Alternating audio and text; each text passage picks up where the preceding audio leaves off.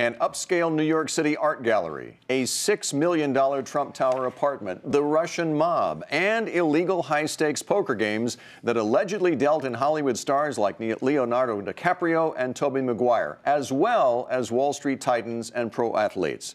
What do they all have in common? A $100 million money laundering scheme and 30 arrests. Bertha Coombs ties it all together for us. Heli Namad has been making a name for itself in post-war contemporary art, but as FBI agents raided the gallery's Madison Avenue offices, federal prosecutors painted a very different picture of the high-end art dealership. Federal authorities charged the 34-year-old owner, Hillel Namad, with playing a leading role in a massive international gambling ring catering to celebrities and Wall Street professionals, and a money laundering conspiracy that stretched from New York to Kiev.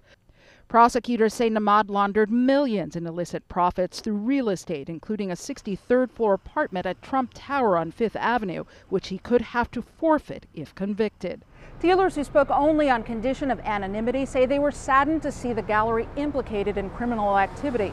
But they note that Heli Namad is not a member of the Art Dealers Association of America. One dealer saying the Namads are not known for fostering and nurturing artists as many other dealers do, but rather for building a collection valued at more than $1 billion through active buying and selling at major auctions in London and New York, where last fall, patriarch David Namad bought a Warhol portrait of Marlon Brando for more than $23 million. The gallery was closed today, but with the big money spring auction season set to begin in May, staffers put a sign in the window saying Heli Namad will reopen with an exhibition during the auctions.